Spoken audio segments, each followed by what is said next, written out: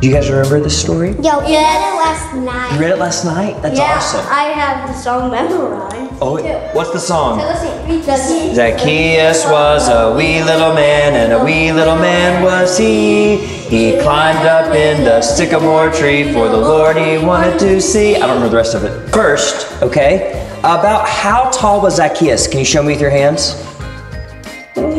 Sure, yeah, pretty good. Okay, now, what did Zacchaeus do to the tree? Show me.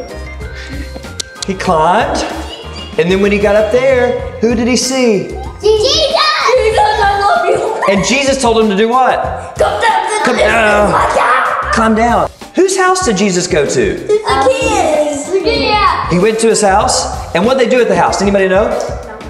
They talk. They talked. They're good. What would it be like to talk? They say like, that's why, get out of it. Yeah. And then at the end, Zacchaeus was different. What would it look like to be different? Oh, different. I like it. Yes. Like this.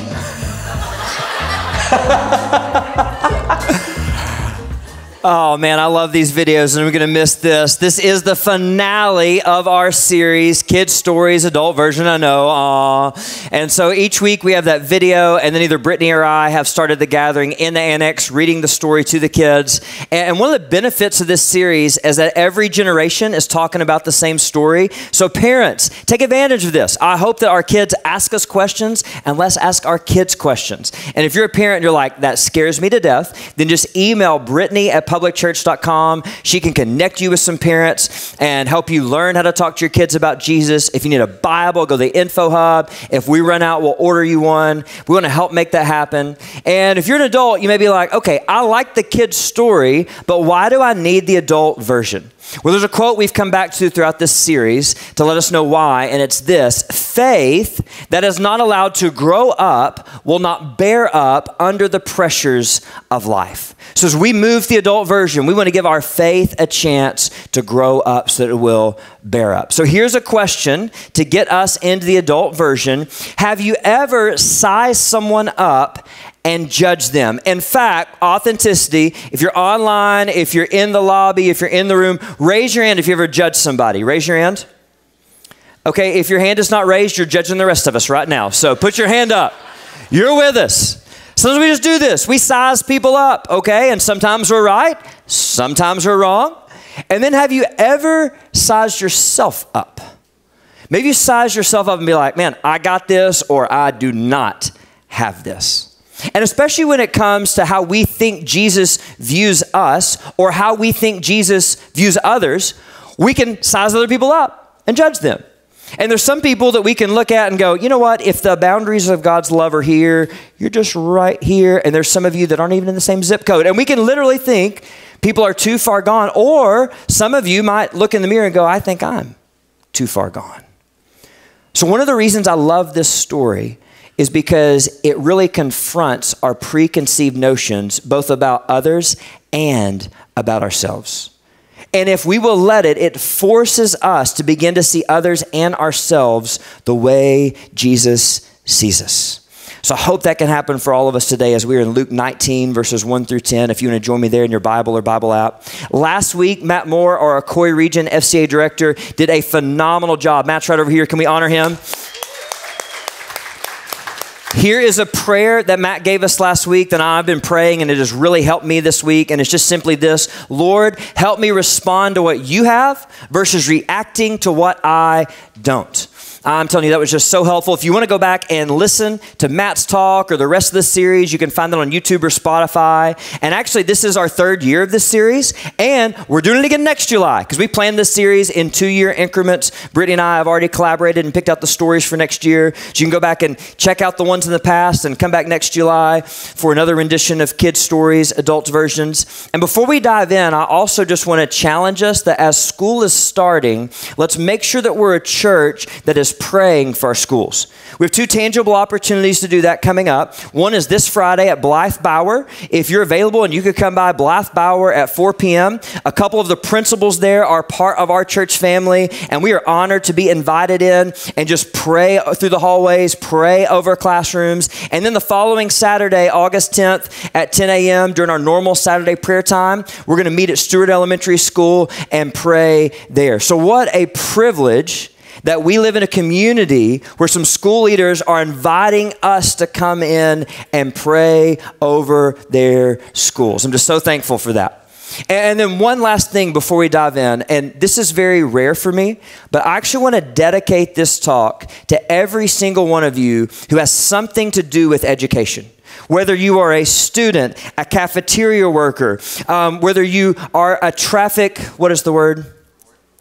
Crossing guard, thank you so much. It just left. A crossing guard.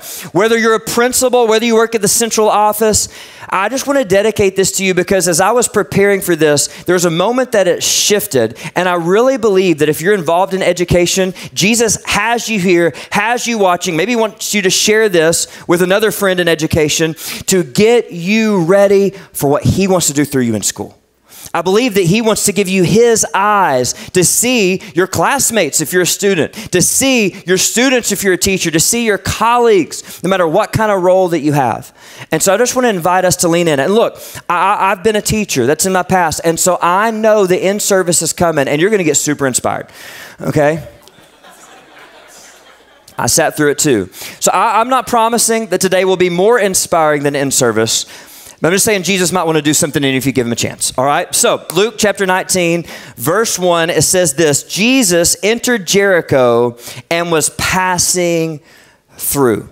Now real quick, something that I've observed, not just in this story, but in Jesus' life, is he passes through places a lot differently than I do. When I pass through something, I got my head down, I don't want to talk to anybody, and I am walking fast because I've got somewhere to go. Jesus is focused. There's one time the disciples are like, hey, let's hang out here longer. He's like, no, we got to move on. And there is a definite point in his time on earth where he set his face towards Jerusalem. So he's simultaneously focused and interruptible. That's the part I miss. Where as he's going to Jerusalem, he also has time for people in Jericho. I in no way have this figured out. If you do, talk to me afterwards. But I just want to be more like Jesus in this area. And I love that Jesus even confronts, at least in me, just the way I carry myself as I'm walking through my everyday life. So Jesus was passing through. And behold, there was a man named Zacchaeus. Can we all say that name together? Ready? Zacchaeus. He was a chief tax collector and was rich. Chief tax collector. Here's what that means. Is he basically led an extortion ring, okay? So here's what tax collectors were. They worked for the Roman occupiers, and they were usually Jews, so everybody considered them sellouts. You're working for the oppressors. And they not only worked for them, but they would collect taxes and then some. Now, Zacchaeus was the chief, which means he could have been leading a ring of these people. So he's not only collecting and then some from you, he's collecting off of all his peoples and then somes that they're collecting from each other. So know this, the people of Jericho would have been horrified to think that 2,000 years later, the one name we know from their city is Zacchaeus. I mean, horrified. They hated this guy. If there's a boundary for God's love, he's not even in the galaxy. Like, he is so far gone. In fact, if we were walking through the streets of Jericho, just try to help us feel what people would have felt. We're walking by Zacchaeus' house. We're like, he's putting in a new swimming pool. That scumbag. It's a brand new 2026 Ferrari. I don't even know how you get those. It's 2024 still. And you would have been saying, and I would have been saying, and he's doing that with my money. So they hated this guy. He was despicable, too far gone, way, way, way outside anything God could do. And it says he was seeking to see who Jesus was. That's underlined in my Bible. He was seeking to see who Jesus was. This despicable, scum of the earth tax collector wanted to know who Jesus was. He was actually curious about Jesus. So could it be that the people in our lives that we look at and we're like, you are too far gone? Could it be that unbeknownst to us, there's actually something in them that's at the very least curious to know who Jesus is? We got to be careful with our preconceived notions. Because Zacchaeus was doing that. He was seeking to see who Jesus was. And it says, but on account of the crowd, he could not because he was small in stature. Now, anthropologists think that the average adult male was about 5'5" at this time, so he's much shorter than 5'5". So he's little. The song's true. Zacchaeus was a wee little man. That's true. He was little. And know this, everybody hates him. There's not anybody in the crowd that's going to be like, oh, here's Zacchaeus, let me move so you can see. No, they're going to be like, oh, don't let him see, we hate him. He does not deserve to get a look at Jesus. That's the visual. So it says that what he did is he ran on ahead and he climbed up into a sycamore tree to see him, for he was about to pass that way. Now the visual here, to get the context, is a guy in an Armani suit, like not just any Armani suit, like the top of the line Armani suit for about $3,000 shoes, and he's just like taken off running through town. And you're like, what is going on with Zacchaeus? I don't really care. I don't like the guy anyway. But I mean, this is kind of shocking, and it's very undignified for Zacchaeus. But evidently, he doesn't care because he just wants to see Jesus. And so he climbs up into this tree. And honestly, if not for Jesus, this is the end of the story. Because he just climbs up in a tree. He gets to look at Jesus. Everybody ignores him. Jesus passes on like I often do in my life. And we just move on. But thankfully, Jesus is not like me. And it says what happened is Jesus came to the place. He looked up. He looked up into the tree and he saw him and said to him, Zacchaeus, hurry and come down, for I must stay at your house today. Pause for just a moment. Jesus looked up, and he noticed Zacchaeus. Could it be that there are Zacchaeuses in our classroom, on our hallway, janitors who may be Zacchaeus, cafeteria workers? For all of us who aren't in education, could it be that they're checking us out at the grocery store and scanning our groceries? Could it be that all around us, serving us lunch today, that Zacchaeuses are all around us? People who are genuinely curious about Jesus and are seeking to see who he is. And the question is, will we notice them? So how did Jesus notice them? Well, we know from Luke chapter 4 early in this, it says the Spirit of the Lord is upon Jesus. And you should read Luke 4. It's just incredible as he announces his public ministry. So here's what we know. We know that the Holy Spirit was upon Jesus, guiding him to notice Zacchaeus. And for all of us who follow Jesus, the Holy Spirit is in us and can guide us to look up and notice the Zacchaeuses around us. But here's the deal. That's probably not going to happen unless we practice listening to his voice.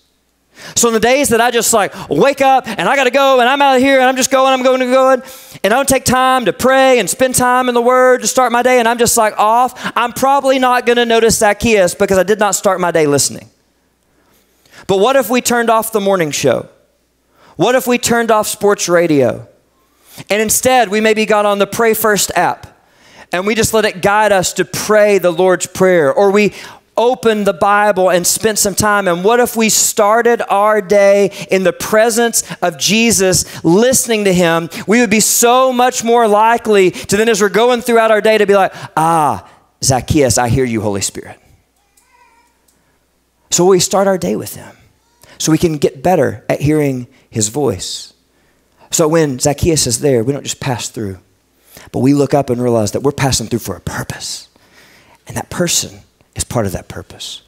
And so what Zacchaeus does next is he says this. He hurried and came down and received him joyfully. I don't know the part of this story where Zacchaeus truly repents and becomes a Jesus follower. I'm not sure if it was this moment, but I know this was a big step. Because Jesus told him to do something. And Zacchaeus, he listened to what Jesus said and he did what Jesus said. And if you're here today, if you're watching, and if you don't follow Jesus, I hope today's the day that you repent, that you just surrender your life to Jesus. But if it's not that, I hope that at least like Zacchaeus, you can take a step toward Jesus today. That's the invitation, because Zacchaeus takes a step towards him. He receives him joyfully. Jesus goes into his home, and what happens is, verse 7, it says, when they saw it, they all grumbled. In the original language, think like buzzing of bees. That's the word play here. It's just like, bzz, they're all just grumbling, complaining. And it says this, he has gone in to be the guest of a man, pause. Whenever you read this on your own, Here's how you need to read this last part of this verse. You read it like this. He has gone in to be a guest of a man who is a sinner. That's how you read this verse. A man who is a sinner. This is an adjective. Like, she's athletic, he's a sinner. Like, that's what they're thinking. They are thinking, what? Of all the people in Jericho, you're going to his house, Jesus? You got to be kidding me.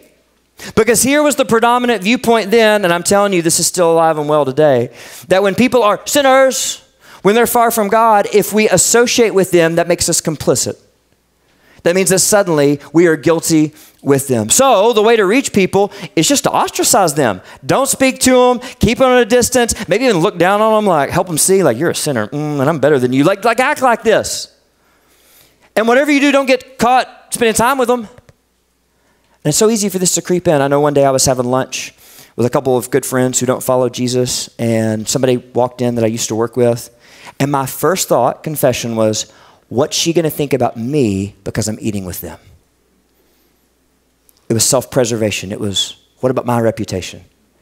And thankfully in that moment, the Holy Spirit was like, it does not matter what she thinks about you because you're right where Jesus would be. And I needed that truth that he spoke to me that day. Because it's so easy for us to begin to apply our preconceived notions to people, or for us to distance ourselves because we don't want to be corrupted by them. But you notice that Jesus is spending time with this sinner because he loves him. And just to say this, as we go on throughout the story, spending time with people does not mean that we affirm all their actions. The story does not mean that, it does not end by Jesus saying, hey, Zacchaeus, you are a terrible person. It's all right. Just keep doing it. If you could just tithe a little bit, though, to the synagogue, that'd be helpful. But you just keep extorting people. You keep doing your thing, Zacchaeus. I love you. No. He changed by Jesus. So loving people, sitting with them, developing relationships, it does not mean that we're affirming everything they're doing. It means that we're loving them enough to let them see Jesus and let Jesus change them, because Jesus changes everything. More on how to do that in just a little bit. So he spends time with them. And look, he changes. Look what happens. It says, Zacchaeus stood and said to the Lord, behold, Lord, half of my goods I give to the poor. And if I have defrauded anyone of anything, I restore it fourfold. Now I read this verse and I'm like, dude, who are you kidding? If you have defrauded, you defrauded most of the town. But in the original language, he's confessing it. It doesn't sound like it sounds in English. He is saying, I've defrauded people and I'm going to give stuff back. Here he goes well beyond the requirements of the law. And just a side note about forgiveness. Let's not cheapen forgiveness, especially when we're the offender. I think sometimes I can be like, well, if I just say I'm sorry, I'm good, we move on. No. Forgiveness, both in the Old Testament and the New Testament, it means that we own it, confess it, and we pursue restoration. Think about it. Would it have been true forgiveness or true repentance if Zacchaeus had been like, hey guys, I follow Jesus now, but I'm going to keep enjoying your stuff? No. You'd been like, I don't think he's fully changed. So for us, the question we have to ask is, hey, let's own it. And then, is there any way I need to pursue restoration? Look, sometimes there's not. Some damage is irreparable. I think that's one of the reasons Jesus gave us this language in his prayer, which said that we pray, forgive us our debts as we also forgive our debtors. There's times that we just have to absorb the debt and we give it to Jesus because we don't have to carry that on our own. But when we're the offender, like Zacchaeus, I think it's really important that we take a moment and own it, confess it, and also go, hey, is there anything I need to do to begin to repair or restore this relationship? That's what happens because he's with Jesus. And then it says this, Jesus said to him, today salvation has come to this house since he also is a son of Abraham. I don't think this is talking about his ethnicity here, although he is an ethnic Jew. I think there's a few things in play here, and one of them is I think Jesus is saying, hey, you guys labeled him too far gone. He is not too far gone. So today, if that's you, if you've labeled yourself too far gone, if you feel like somebody has put that label upon you, today, Jesus looks at you and says, you're a daughter of Abraham. You are a son of Abraham. You are not too far gone. Because, verse 10, Jesus says this, for the Son of Man came to seek and to save the lost. He came to seek and to save the lost. Jesus loves Zacchaeus so much, and he loves you. And to help us get a picture of that, I envision Zacchaeus, and what Zacchaeus did is Zacchaeus climbed a tree to see Jesus, but Jesus died on a tree to save Zacchaeus. And that's what he's done for all of us. Zacchaeus may have climbed a tree, but Jesus died on a tree, the tree called Calvary, where he who knew no sin became sin, so we might become the righteousness of God. 2 Corinthians 5:21. So if you feel like I'm Zacchaeus, if you feel like I may be too far gone, Jesus loved you so much, he pursued you all the way to the cross, through the grave, and out the other side when he rose from the dead. And so your action today, the invitation for you is, will you let him save you? Will you repent? Like Zacchaeus, turn from sin and turn towards Jesus. And if you want to do that today, if you're watching, just email prayer@publicchurch.com. We'd love to guide you through it. We'd love to talk with you about next steps. If you're anywhere in this room or in the lobby, before you go, just go to the prayer corner so we can talk with you about next steps. The action for the kids today, the kids' story, is that Jesus wants to be your friend. And maybe that's what some of us adults need to know as well. That no matter what we've done, no matter how bad we were, no matter how bad we are, Jesus died on the cross and rose from the dead because he loves us and he wants to be our friend. So we accept that friendship today. And for those of us who follow Jesus, what is the adult version of this story? Well, the kids' version, again, is Jesus wants to be our friend. Here's the adult version. We can't seek and save, but we can pursue and invite. We cannot seek and save. Jesus is the only one that can save. He's the one who died and rose again. But we can pursue and we can invite people to follow Jesus. So what in the world does this begin to look like? What does it look like for us to recognize that in our lives this week, there's going to be Zacchaeus is there? Well, as I said earlier, we got to start our day listening. So we're knowing his voice. So when he says, hey, talk to this person. Hey, spend some time here. That we're listening and we're aware. And I know my pushback is, well, what if I don't have like 30 minutes at that moment? Look, we're all going to eat. So then maybe it's as simple as, hey, connect with them right then and say, could we get lunch later? Could we get coffee later? And love them with our time. Because pursue, we'll talk about pursue by prayer. We'll end with that. And we've got to do that. But pursue in the most natural sense of the word means to carve out time with people. Jesus carved out time. He spent time with Zacchaeus. So what does it look like for us to begin to pursue people? And as we do, I think there's a few things that we need to understand. Because we can feel so much pressure when it comes to this. And so maybe you're saying, okay, well, so invite them to lunch. What do I talk about? like what do I do? Do I have to have some like diagram where I can like draw out the gospel? Look, if you know a tool like that, use it as the Spirit leads. Those are incredible tools, but you do not have to have something like that. Here's what Jesus is inviting us to do, to get to that lunch, get to coffee, get to time with them, and to love them by listening. Start by listening to them. You could say something like, hey, tell me your story. You could discover something they're passionate about, and then you could keep asking questions. Just love them like Jesus has loved us. Genuinely care about them. So many people want to talk. May we be people who listen to them. And oftentimes as they're listening, the Holy Spirit will guide us and show us, hey, there is an opportunity for you to now share the gospel, share at least part of the gospel. So now you're like, what do I do then? Now I'm even more scared. And here's some homework for you. Jesus followers, write the gospel in your own words. If you've never done that, take some time and write the gospel in your own words. We need to know and internalize the gospel. Just read Romans 8, read Ephesians 2, read the first part of 1 Corinthians 15, and then just take some time and write it out in your own words. I've been reading through Acts. And Peter's got a line that he weaves into almost every gospel presentation. So maybe this is your line as you write the gospel in your own words. Maybe when that gospel opportunity comes, you just look at him and you say this. This is what Peter said. He said, "You killed him, but God raised him." You imagine being a Bond Life and being like, "Just want to let you know, you killed him, but God praise his name. He raised." Okay, maybe that's not your line, okay? That was Peter's line. But my point is this.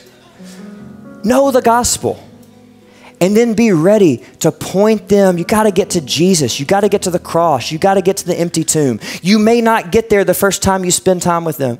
It may be a month. It may be 2 months. Keep loving them by listening. Just value them as a human being made in the image of God, whom Jesus died for. And when you have the opportunity, just share the gospel with them. And you're like, "But I still feel all this pressure." Here's one of the big things we learned from the story. And one of the things that relieves the pressure is knowing this.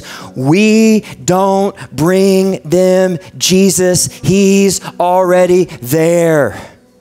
Zacchaeus was seeking to save. He was seeking to see who Jesus was. He was curious. So most of the time, we're not starting a gospel conversation. We're joining an ongoing gospel conversation. Now, admittedly, they may not know it.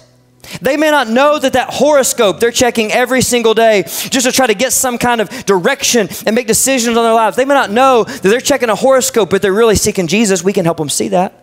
They may not know that TikTok influencer whose words they just eat up and they do every single thing that person says. They may not know that that's really the Holy Spirit showing them that there is more that he has to offer, but we can help them see it because we're going to walk in assuming that they are seeking and knowing, man, I don't have to bring Jesus to you. He's already here. I don't have to start a gospel conversation. I just need to join a gospel conversation and let the Holy Spirit use my voice as his voice box. And that relieves the pressure because he's guiding us as we spend time with him, as we share with them. In public worship, they're going to come on up. And as they're coming up and getting ready to sing the song, I just want to give us a glimpse of what this could look like. What would it look like for us to be a church who goes out and notices Zacchaeus and pursues Zacchaeus? What would it look like for all of you guys who are involved in education in some way to go out and be a witness? And look, if you're in middle school and high school, we have prayers for the generations. We're going to be praying through 21 days of prayer. And one of the prayers that I pray, and I'm sure other people are praying for your generation, is that you would be a bold witness, not just a witness. You'd be a bold witness who points your friends to Jesus. Because I'm telling you, your friends are way more likely to listen to you than they are Sam or any adult. Sam's awesome. We need great adults in their lives. We need teachers that are telling them about Jesus, but you've got their ear.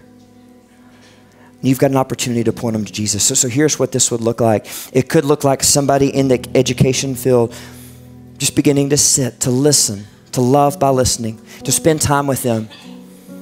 And it's a little gospel conversation here, and it's a little gospel conversation there, and nothing happens in October, but in February, they repent and follow Jesus.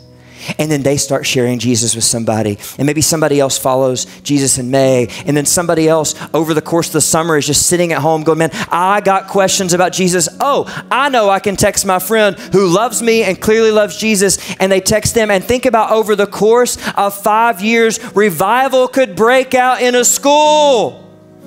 Because we notice Zacchaeus and we let the Holy Spirit lead us to pursue and invite them to follow him. That's what Jesus can do. And parents, our little children who don't follow Jesus, you know what we can call them? Zacchaeus. For some of us, Zacchaeus lives with us. So may we be parents who are pursuing and inviting our children to follow Jesus. And we're going to sing a song. As we sing the song, maybe you just need prayer, especially if you're in education in some way. We would just be honored if you just come from the lobby, from this back corner, from the front row. If you just come to the back, we'd just love to just pray over you. If you have questions about what it means to follow Jesus, man, we'd love to talk with you about that. And as we sing this song is about the fact that Jesus came once and Jesus is coming again. And here's what's going to happen. When Jesus comes again, Paul tells us that every knee will bow. In other words, one day, everybody's going to see him coming back, the nail scars in his hands. They're going to see him in strength and wisdom and power and glory, and they won't be able to help it. They will fall down and declare that he is the King of Kings. He is the Lord of Lords. He is worthy. He alone is holy. It will happen. So one of the reasons we pursue and invite is we want people to bow their knee by choice and not by force. Because when he comes back, it's too late to choose to bow your knee. It's just going to happen.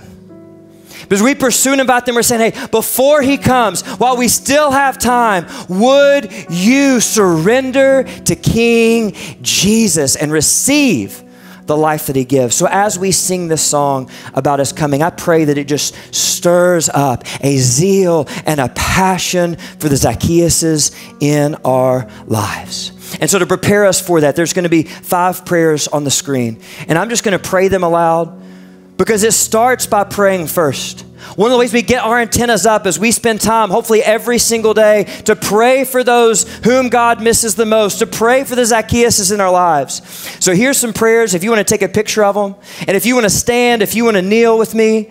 But let's just take a moment and pray, and then we're going to sing about our coming King. So Father, we just come before you, and we just ask, Father, that you would draw people to your son Jesus. We know in John 6:44 that no one can come to Jesus unless the Father draws them. So go before us, Father, and draw them to Jesus. Jesus, would you bind the spirit that blinds? I speak Jesus against the demonic activity in their lives that's blinding them from you. And I pray that Jesus, you would announce you are the stronger one, and you just clear the way, and then you would loose the spirit of adoption, that your spirit would join with their spirit, and they would see the kind of Father that you are, and they would cry out, Abba, Father, to their good and perfect Father. I pray for positive encounters with Jesus followers. I pray that you would give us eyes to see Zacchaeus, give us the ability to slow down and invest in them, and as we spend time with them, let us love them, let us be the salt and light that you've put us on this earth to do.